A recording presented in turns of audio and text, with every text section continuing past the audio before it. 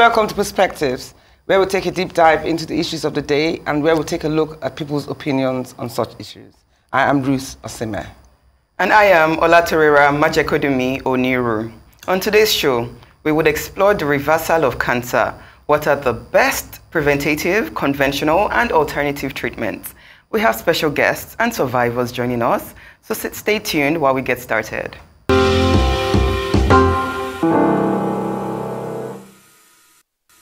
Welcome back to Perspectives here on Arise News. There are few things and certain moments in life that make an indelible mark on us. One such unforgettable event will include your doctor diagnosing cancer, a disease that many individuals and families are bravely fighting day in and day out. As the month of October is Breast Cancer Awareness Month, we have decided to discuss various approaches in treating this disease. Knowledge accessibility has increased in recent years, as has the patient's desire to participate in their health care. This desire is amplified for the cancer patient who is faced with potentially life-threatening news. The desire to try everything and take a chance on what might work is overwhelmingly tempting, even for patients with a significant medical background. Treatments that are not used in mainstream medicine may be described as unconventional and non-traditional by mainstream medical doctors.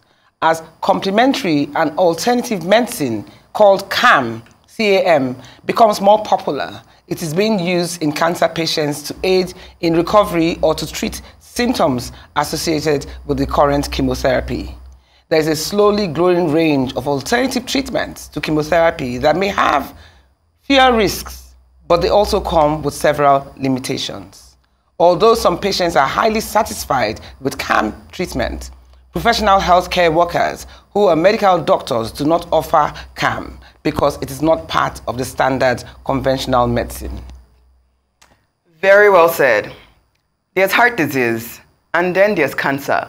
On the list of the leading causes of death worldwide, cancer is a health disaster that significantly reduces the quality of life of those affected.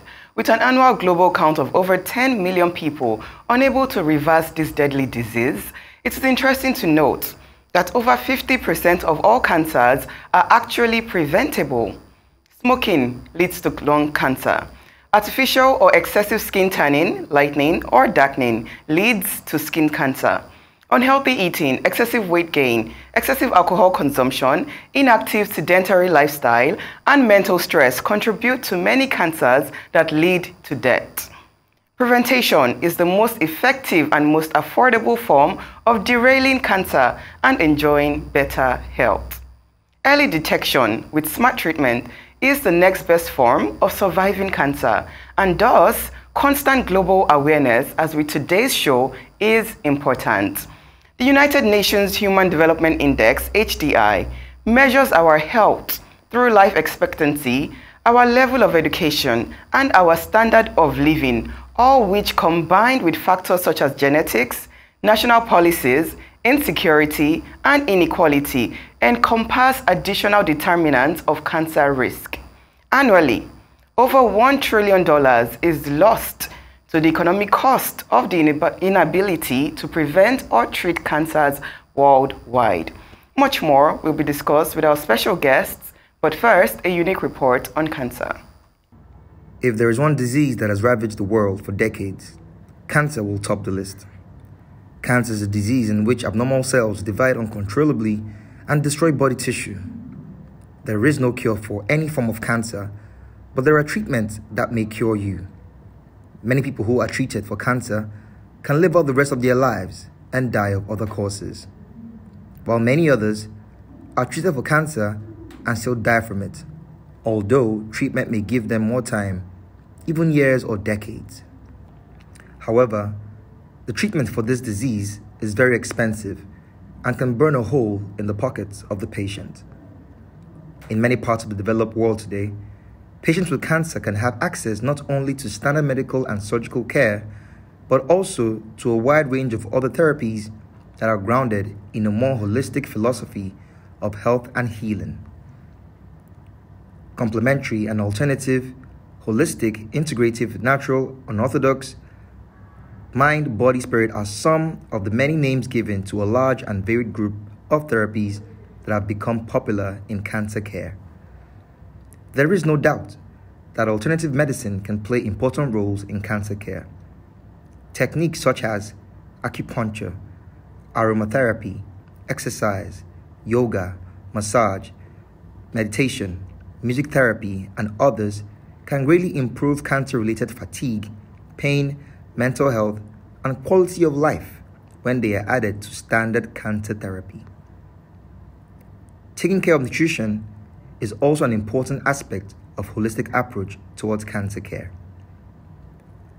Today on Perspectives, we will be taking a look at the holistic approach towards cancer treatment. How popular is the alternative approach to treating cancer? Can both approaches work in line with each other? You know, it's interesting that that headline, holistic approach to cancer treatment. But we have two guests today. One of them tried the holistic approach, the other one tried the conventional approach. So the whole essence of this program today is to compare notes. It's not a question of whether one is better than the other, but what are the disadvantages, what are the benefits, what are the side effects of both of them. And I find it interesting because, in fact, one of the particular guests has had cancer twice, and she tried both treatments. So she'll be able to enlighten us more. Absolutely, absolutely. Because I feel that it's still the most dreaded disease ever known to man. I have not seen any disease, even AIDS, or any disease that is widespread. Yes, that is widespread, and then it's scared. People are scared of cancer. Once you hear the big C, you know. Yeah. Some people have even lost their will to fight. Majority of deaths happen within 5 years. Yes, it's when they will say, oh, the prognosis is that the chances of 5 years survival. And I'm thinking, well, 5 years is not even a lot. So even that in itself is scary. It's not a lot, exactly. You know. And so when your mental stress is already suppressed, just from you having so much anxiety and being worried about inevitable death coming, that's part of what makes cancer. I think what the doctors, or modern medicine and the doctors today, like we will see on air later, what they're trying to do is dispel that myth that once you have cancer, it's a death sentence. They're trying to say, create more awareness at the fact that if it's detected early enough, you can live a relatively long life. Absolutely. But unfortunately, I don't know whether that has dispelled the general fear of the word cancer. But hopefully, no one wants to be diagnosed with something that will kill them. We have two survivors that are here today, so I'm so impressed with that. It's not necessarily a death sentence. It's just about early detection. It seems like it can come back for it to be. Well, yeah. You said she had it twice, so was it a different one of the guests had it twice. Type of cancer? No, she will tell us when she comes in. There's no need to. She will tell us when she comes in. Just so you know. The audience will know when she comes in. She's coming in now. Okay. In another 5 minutes or so. So be patient. Okay. You'll get all your questions we'll hear answered. From the guest. So we're heading for a short break, but stay with us. Perspectives will return in just a moment.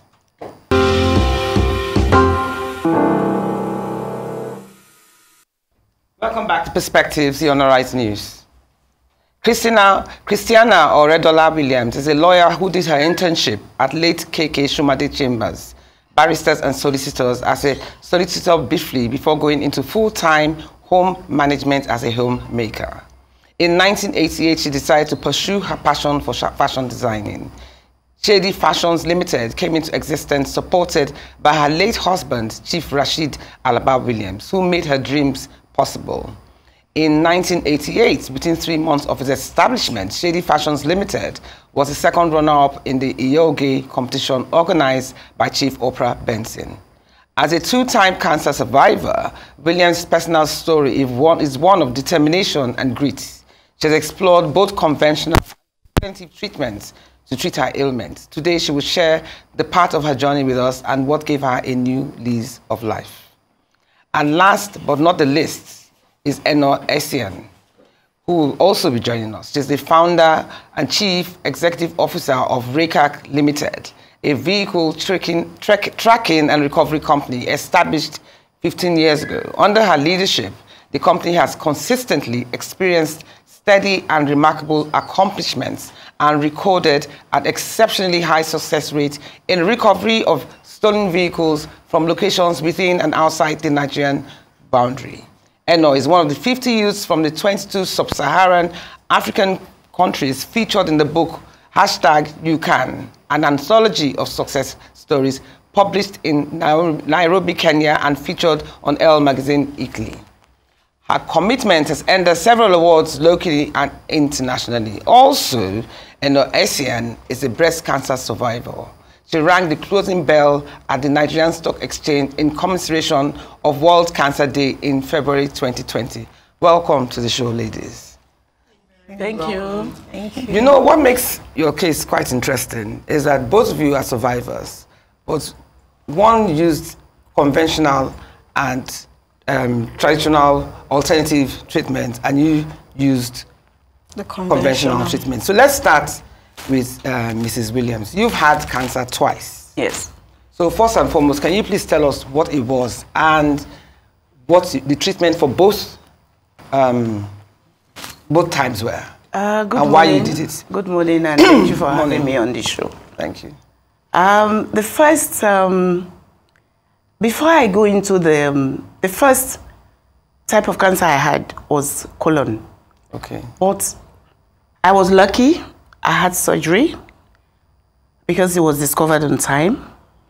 And I was also lucky that I was not recommended for chemotherapy. Oh. As well. You can be treated without having to go through chemo? Yes. Oh, okay. Because it was, like I said, it was discovered on time. It was nipped on board. What were the symptoms, though? Symptoms are indigestion, constipation, and loss of headache, feeling very weak, and at times obesity. Okay. Yeah. So, but being a person that do not joke with myself, okay. I do not joke with my body, and I go regularly for checkups because it's very important that people should go for checkups regularly, and it was discovered on time. So surgery was recommended. I had the surgery done abroad and came back. That was in 2011 to 2012 because I was away for 1 year abroad. And unfortunately, it came back in 2015.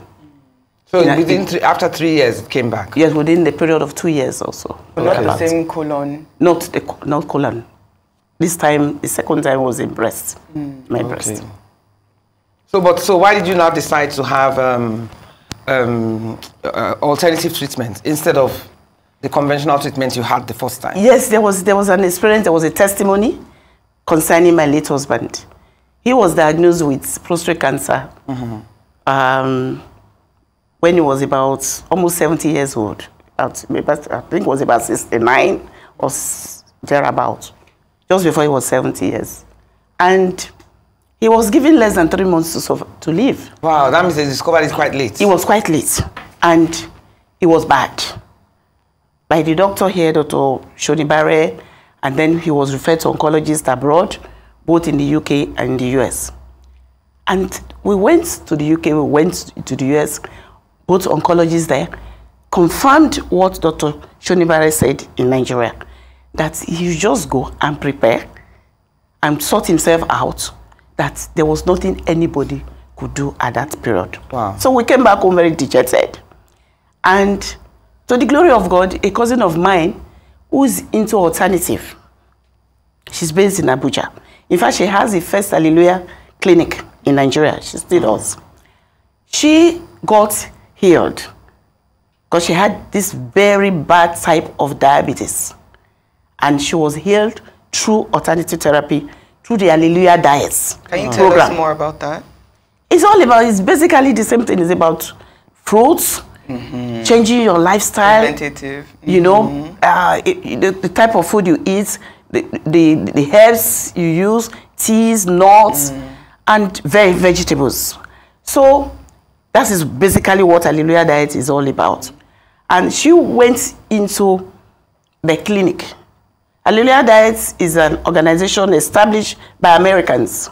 And this particular company, because I recommend it to everyone that is listening right now, they're founded by Americans who were medical doctors who had history of cancer. This is a company, we're talking about 18 something, whatever. So it's an old company that has established itself and has proved itself to be very good in the treatment of alternative therapy for cancer patients and for most other ailments, not necessarily cancer. So she was recommended, she was referred to this clinic in Atlanta, Georgia. She went there. She went into the rehab, it's like a rehab. And she was basically taking off all the foods that she was used to and introduced to diets according to her blood group. And, so she stopped the medication she was also taking. Oh yes, all the conventional medications. And she came back alive, and the husband was so excited that she was alive because they thought she was going to die. And he set up the clinic for her. So she got to know about what was happening to me. I said, Auntie, no, Uncle will not die. I'm coming. So she came over. She was gracious enough, came from Abuja, flew to Lagos, stayed with us for 2 weeks, and then introduced my late husband to Hallelujah Diet. And we started with carrot juicing, beetroots, what have you. Going back to nature. Yes. And then she recommended this Champion. You know, you have a lot of juicers. But there's a particular one called Champion Juicer. That juicer, we extract 100% of whatever nutrient is contained in any fruit or plants that you use. So that started the healing process of my late husband. So while he was doing this too, he too also stopped medication, stopped stopped everything. He stopped everything, and he stopped eating his normal food. So it was just, for the first 3 months, it was just on juices, salads, what have you. And to the glory of God, the PSA started dropping. We went to Dr. Shonibare. And don't forget that the doctors in the UK and in the US kept on asking us. We kept on going every 3 months for about a year. And these doctors that had given up on him, they were shocked at the results. And they were asking him, what did you do differently, Mr. Williams? Every 3 months. Yes. I'm sure a lot of medication. But how long did he live after this, with this approach? How long after? He died 2 years ago at 87. Wow. So in other words, he had another extra 10 years. Minimum. Yeah, more than 10 years. More than 10 years. Okay. But you don't agree with her approach. You did yours through the conventional treatment. And one pertinent question I want to ask, how did you feel when you heard the news? How did it affect you? Because they say you go through certain phases when you hear the news of getting cancer. I think denial, anger, acceptance, blah, blah, blah. So how did you feel when you heard yours? And how old were you at the time that you had this? I was 30 when I was diagnosed, and it was like a death sentence. So I discovered by myself, there were no symptoms, I was okay. It was at a point where everything was doing well, my life, business, awards. It was just a really good point in my life. And then I went to Port Harcourt to establish a branch of my business. And that night, as I lay down to sleep, I put my 2 hands on my breast and felt the lump. You know, then checked on one breast, then checked the other one, and discovered that there was nothing there. So I stood up, and prior to then I had heard about how you would do the checks by yourself, So I stood up and then tried to do the checks and noticed that that one was still there, So I immediately called my mom. My mom is a retired nurse, a retired hospital matron. So I called her, and she's like, there's nothing wrong with you, leave it, So for about, I didn't do anything for about 6 months, even though after noticing the lump, I was in the UK and did an ultrasound, which confirmed that they needed to further do a biopsy, I didn't do anything. Eventually, I think about 7 months after, I went in, did a biopsy, and they discovered it was cancerous. And yes, it was like I had been given a death sentence, because as at that time, I didn't know people survived cancer. Every story I had heard about cancer then was this person had cancer and the person died. So I was given a death sentence. I was completely scared.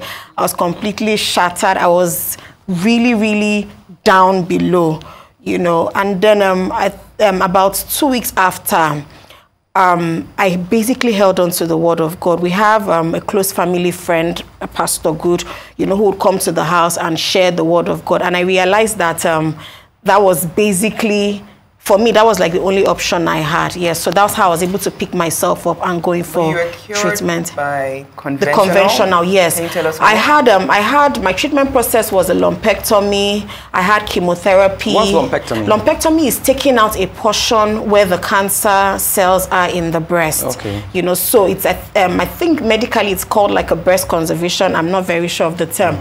You know, so I had the lumpectomy. I had chemotherapy. It was 6 rounds of chemotherapy over a period of 5 months, and then I had radiotherapy, 25 rounds of chemotherapy over a period of a month. So then I was on tamoxifen. Yes. I want to ask, do you have a history of cancer in your family? None that I'm aware of. None. Okay. What can you tell us about your standard of health since you were cured from cancer?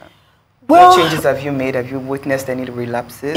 No relapses. I've been absolutely fine. I go for my checkups every year, and it's been amazing. I've been given the all clear, you know, and I worked on my diet. Yes, I did change my diet, even at the point where, when I was diagnosed, you know, had to do the juicing, had to eat healthier, had to cut off the sugars and all of those things, you know. So how long have you been in remission now? 10 years. 10 years. I'm 10 years cancer free. Okay, I want to ask you, Mrs. Williams, as she said, to even hear the news of that you have cancer is devastating. And I've been told that some people even lose the will to fight. And sometimes losing your will to fight also hastens you dying from it. Yeah. So for somebody like you, Mrs. Williams, whose husband had cancer, you also had cancer, and then you now got the news back. What motivated you to continue with your fight? What inspired you? How were you emotionally and mentally during this period? And also, secondly, how long was your treatment when you decided to go use alternative treatment? How long was it for before you went into remission? I think I haven't had it the first time. The first time, of course, it was like a death sentence, but I haven't gotten over that. And it coming back the second time, somehow I wasn't scared. Maybe the fact that I survived the first one kind of gave me a fillip, and the fact that my husband survived it through the alternative way. So I think the Lord reminded me of that. So for me, I didn't panic. I just went back to the Lord in prayers to lead me to do the right thing. And like she said, she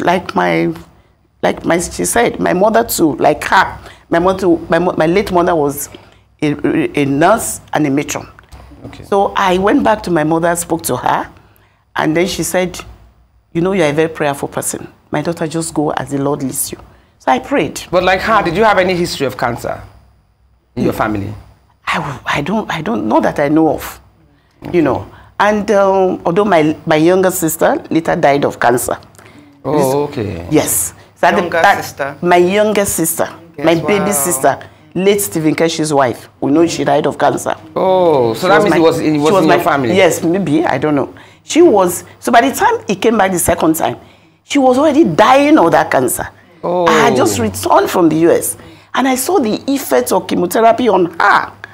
So it was like, this thing is back again. And I've just seen Kate, and there's no way Kate can survive this from what I saw.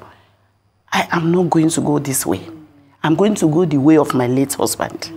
So I prayed, and the Lord said, now it was for me to get the right doctor that would put me on that path of alternative therapy. Absolutely. I think we all agree that diet is a big part in preventing or treating, curing cancer. Yes. And vegan lifestyle, having fruits and vegetables, very important. What are those factors that actually have to be removed from your diet in order for you to be able to cure cancer? For instance, processed meats, red meat. What were some things doctors or even your alternative medical advisor advised that you must take out of your diet? Well, he was not in a position to tell me what to eat and what not to eat. I was already in the knowledge, because that is where I say that ignorance is part of the problem that is causing a lot of these health issues amongst people. Because people are not informed of what they should do, and they are not even prepared to find out what they should do. They just resort to fear and panic, which is not also good. Yeah, but there are also those who swear by conventional medicine. They swear by conventional medicine. Yes, I know. But she wants to get into the alternative diets, the things she removed. Yes. So it's not really the doctors that will tell you, you have to, first of all, go for a test for you to know the blood group that you belong to. Okay. Before the doctors will not many doctors know the fact that you have to eat according to your diet anyway. The people are just beginning to know about that. I knew that I needed to eat according to my blood group, because I was already told that when I had my first surgery in India, because I actually had the surgery in India, and I was told by a nurse who was trying to be a friend to me. Yes, she mentioned it. That was how I knew, and I went to research, and I found that there's a book. There's usually a book written on it by a Nigerian. Oh wow! You know, he's a lecturer at University of Benin. You know, and somebody got me the book, and I looked at it. So it's not different groups, blood groups tolerate different things. For some, for a lot of people, red meat, yes, is a no-go area. But for those who belong to blood group O, they need red meat. Oh wow! So it's based on you know, so it doesn't follow. But so it depends on your own blood group. And go on, finish yours. Yes, and the second question was. No, some would argue that delaying surgery, radiation, chemotherapy, or other traditional treatments by using alternative therapy can allow the cancer to grow and spread to other parts of the body. So with this in mind, do you accept that your preferred approach might not necessarily work for everyone? Definitely. Absolutely. Cannot work for everyone. The fact that it worked for me doesn't mean it will work for her. Just like she said, she went through the conventional method, and today she's healed. She's completely cancer-free. Well, and what's your take on alternative medicine? Well, I'm actually not for alternative medicine, and the reason is you're doing something, there's a winning team. I'd rather stick with the winning team or the winning procedure. You know, when I went in when I had the surgery in the UK, my treatment was in the UK. We weren't going to do chemotherapy, and the reason was because the information my family and I had was chemotherapy kills. That's like the popular information, you know. So we did the surgery. We're planning to come back to Nigeria, and then I had a swelling, so I had to go back to the hospital to be drained. And then they asked, so when does your chemo start? And I said, I'm not having chemo. And they were like, why? I said, because I don't want to die, you know. So at that point, we were educated. We were all sat, the breast nurses, and we were educated on what chemo is and how it works. And I was encouraged to take it, you know. And I'm glad I took it. And whenever I meet people, it's the same, because it worked for me, and I can only speak on what worked for me. She will speak on what worked for me. I mean, it's like that for everyone, but it worked for me. Earlier on, you had mentioned something about the response. Fear is a very strong factor, you know. For me, there were two options. Am I going to sit down in fear and wait to die, or am I going to stand up, trust in the word of God, and then receive treatment? I usually say that my healing was from God through medicine. You know, so that's what worked for me, and I would only advise what worked for me. Okay, some also say the emotional impact of cancer diagnosis, the mental emotional impact, does not crop up until 6 months to a year after, that you might have fully recovered, but your mental health is still not at par with your physical recovery. So how did you feel? How long did it take for both of you to get back to your normal selves, supposedly? Well, during the course of the treatment, we were always told you have to live a normal life. But emotionally, I would say that the whole treatment made me really emotional. In fact, up until 2 years ago, every time I would go to the hospital, as soon as we're driving into that neighborhood, my whole body system, my whole emotions, everything changes. I break down. I'm really, really weak. It was only 2 years ago that I went into the UK. I went for treatment and I was just normal. I was like back. So I think emotionally it's and till date, sometimes I think about it, you know, it could be when I'm having my devotion, I'm thinking about it and I break down, or I see a picture that reminds me of something, you know. So I think the emotional bit kind of like stays, you know. Mrs. Williams, you said you went through the traditional method. How long did you go through it before you were now in remission? How long did you have to go through that process? About 4 years. 4 years? Yes, because the clinic is in Ikeja and I lived in Lekki. I was going every day except Sunday.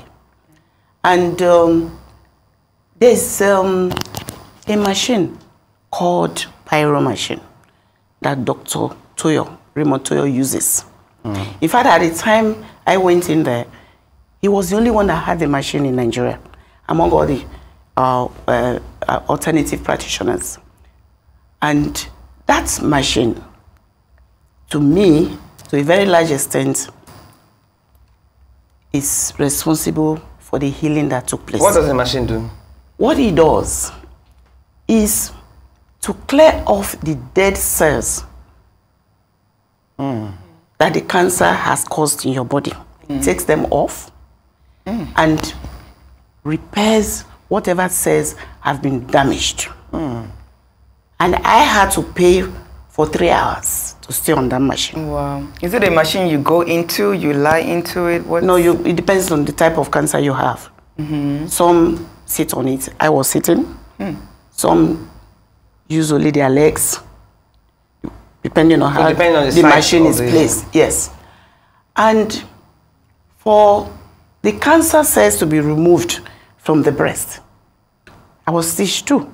But by the time I got to Dr. Toyo, I was already in early stage 4. Wow. And he didn't want to take me on. He said, I'm sorry, ma, you are early stage 4. I cannot take you. What was the period between stage 2 and stage 4? I mean, how much space in between before you got to stage 4? It was just about a year. A year. Wow. I was already being treated by another doctor. So what did you ask her? Like, why did it go from stage 2 to stage 4? Weren't you taking treatment? I was taking treatment. Okay, so in the course of the treatment? I was taking treatment. Okay. I was taking treatment. In the course of the treatment, I lost my sister. Okay, you were taking conventional treatment? Yes, but I didn't start with Dr. Toyo. Okay. I started with another doctor based in Benin. And I had to be going to Benin. He will come to Lagos. And he put me on a lot of things. Alternative. High stress. In actual fact, interestingly, he trained as an oncologist. But I ventured into alternative therapy, according to him. And that period, a lot of things happened. I lost my sister to cancer. My late husband fell and broke his femur bone. He was in the hospital. So a lot of things and kind of exacerbated it, and you know, it doesn't like stress. It seems like stress plays a major role. Yes, yes. We've read before that several places that stress does play a major role. Before I knew it, was very high stress, what she just described. Yes. Before I knew it, I was early stage 4. Wow. And Dr. Obasuyi, that was the first doctor, he couldn't handle me anymore. Wow. I was dying. And a childhood friend of mine flew in from the US. Said, look, Kate is dead. And I hear you are suffering from the same things. Children of the same parents.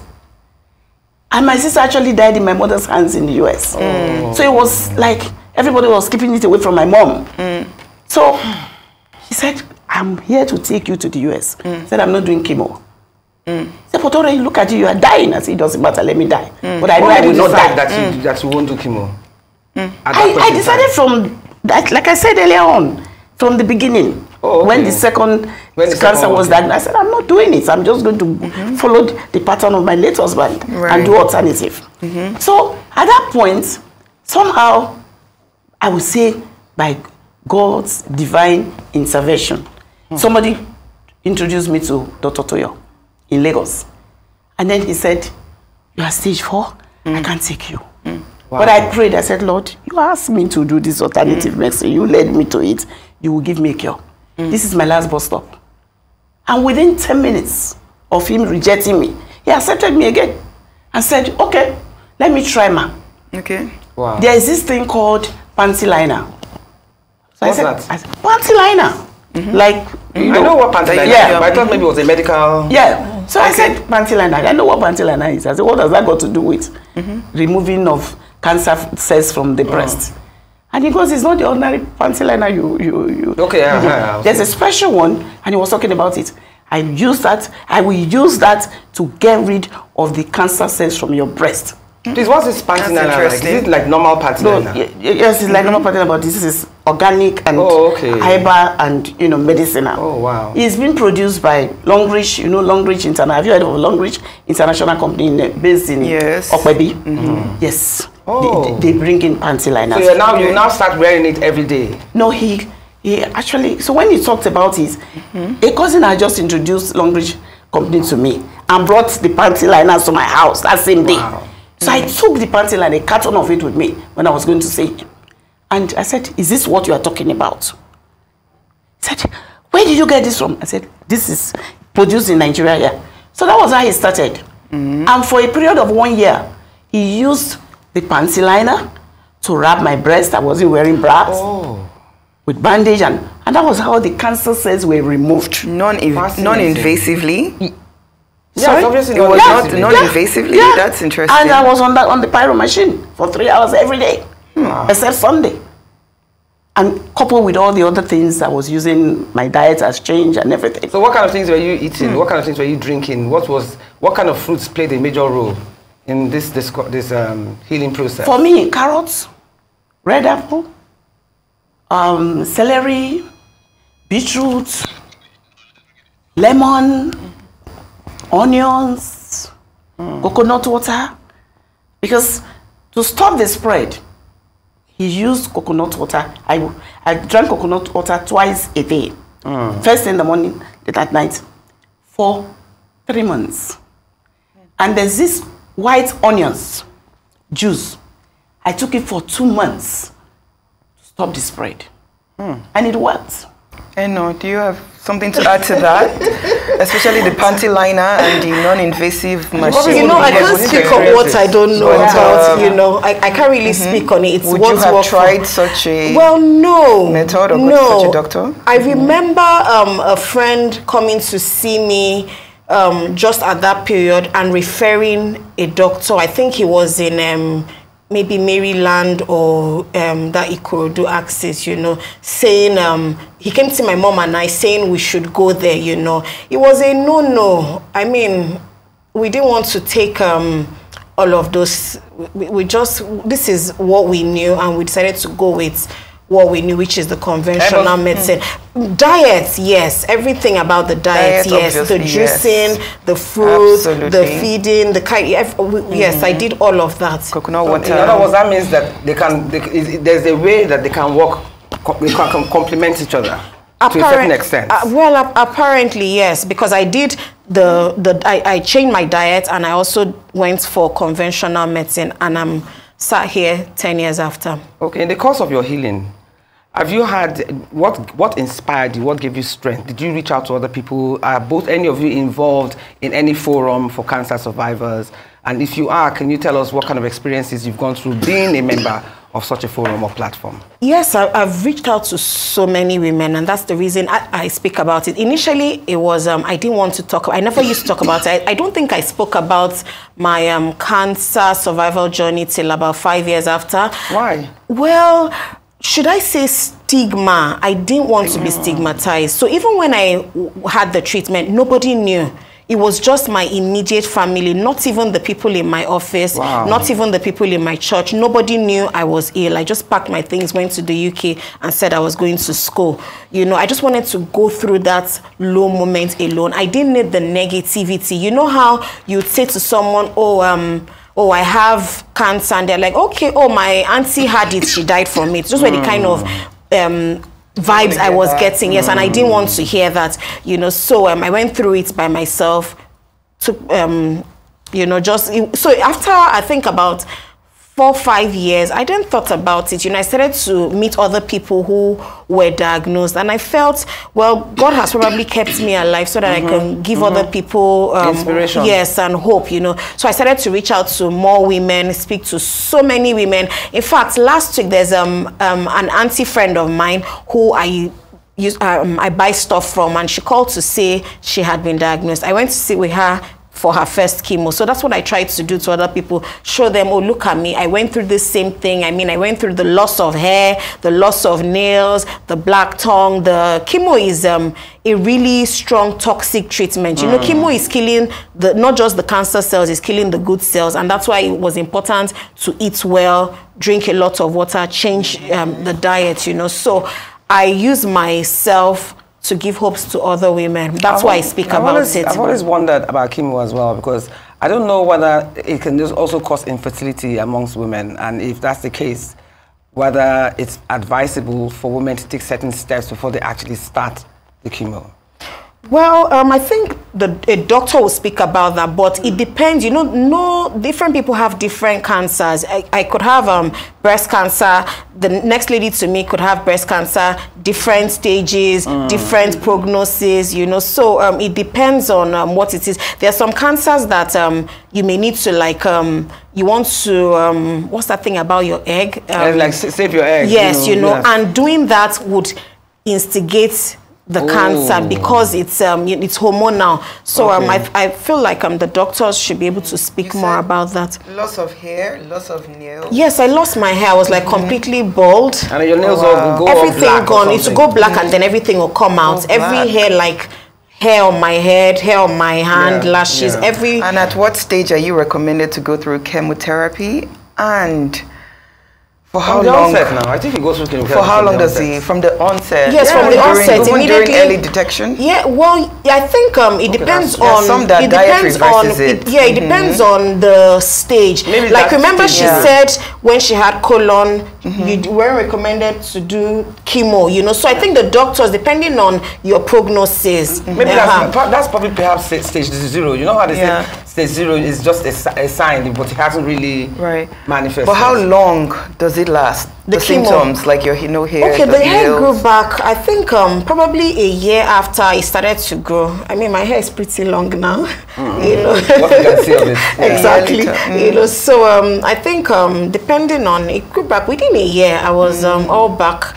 You know. Well, Mrs. Williams, in your case, because the side effects, your own side effects were loss of hair, loss of whatever. In your case, when you were doing the traditional or alternative treatments, what were the side effects when the cancer was leaving your body? You also have a lot of side effects. Like what? Please tell us. I have, like, for me, the main thing was, I was, of course, you're weak, even though you are going through, even if it's alternative therapy, you're very weak. And I lost all my premolar teeth.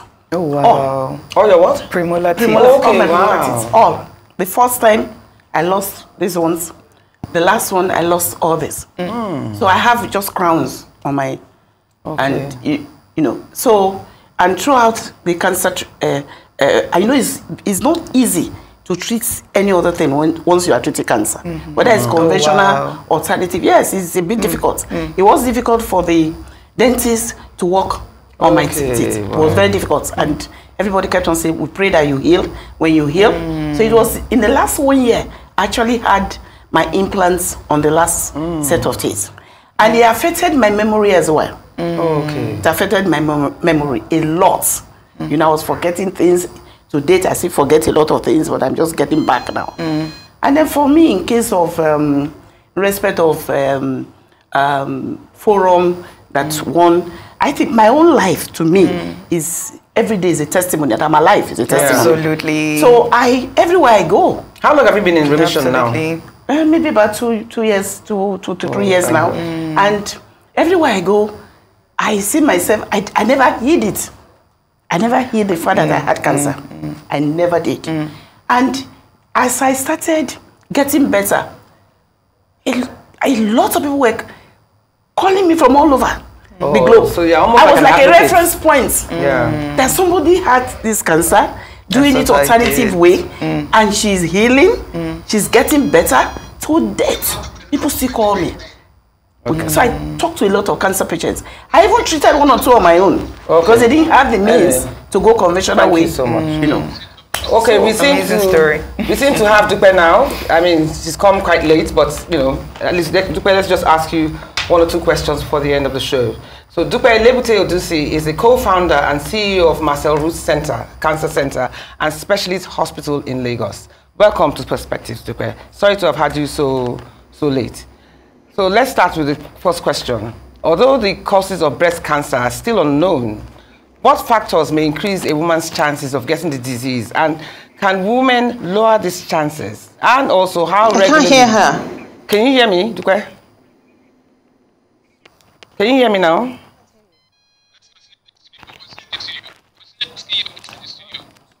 Okay, we can. I think we've lost Dupe for a minute, but it's good to know, Mrs. Ore Williams, that you are a strong advocate for alternative medicine. But I think at the same time too, you know, I'm in 2 minds because I also feel that conventional medicine is necessary to a certain extent. The average doctor will tell you that conventional is the way forward. So maybe just let's just say your approach is a bit more. Right. I think my approach is an exceptional case. Yes, yes, yes. I'm not into conventional medicine at all. Like I don't take Panadol. I don't take. I love that. I don't. I just, you know, because my body is so immune to natural therapies and treatments. That's because ever since you started this process, you stopped taking any. No, I'm not. I don't have a headache. I don't have migraine anymore.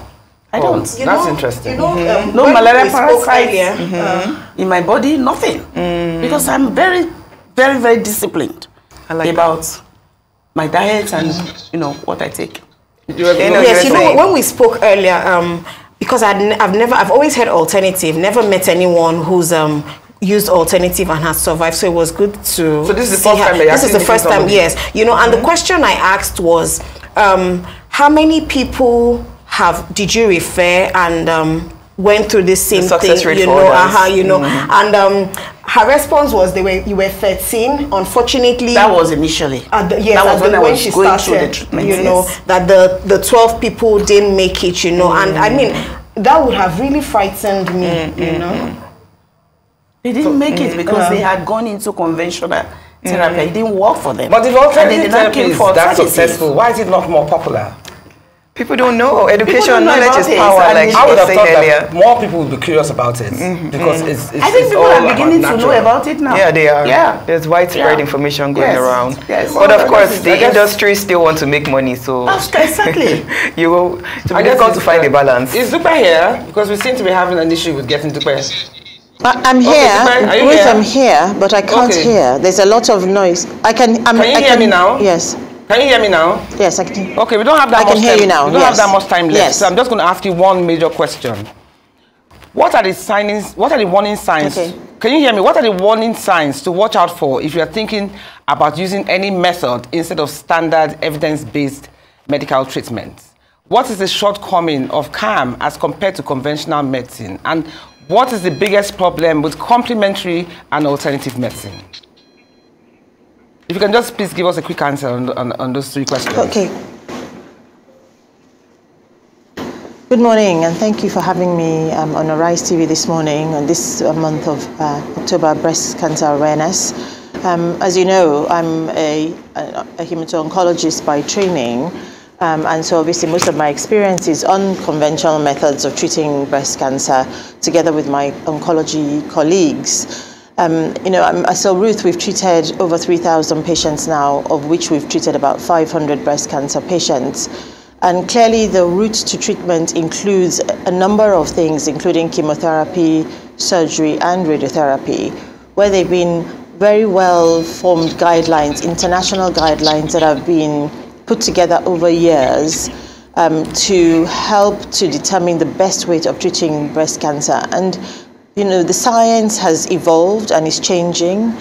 And with science now, we use things like whether the patients are hormone receptor positive to introduce new immunology type treatments which have less side effects than chemotherapy. So the conventional treatments are solid in terms of large numbers of patients have been treated with results that are very, very clear. And now, as I said, more opportunities to look at better ways of improving the survival and the outcomes of patients while trying to reduce the toxicity and side effects of drugs. Now, when it comes to alternative treatments, from my understanding, they vary in terms of what is used, in terms of the protocols, in terms of the dose, whereas with conventional treatments, it's very, very clear. The treatment that you would get, as long as they're keeping to the guidelines, in Lagos will be exactly the same as in the US or in the UK or anywhere else in the world. With alternative treatments, it's a bit difficult to assess how to compare because they really do vary. And of course, that's not my line of training, but I'm yet to see any patient who will say that they've been completely cleared of treatment from just alternative treatments. I think what I would like to say is that, of course, people have their own strong cultural beliefs, religious beliefs, and maybe even these alternative therapies. But I would like to implore that everything is done alongside what the doctors are. Okay.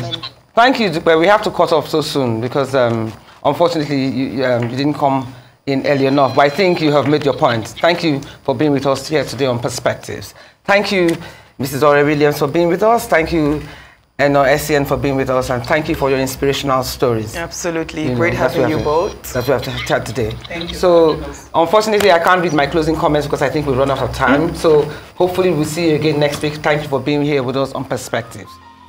See you next week.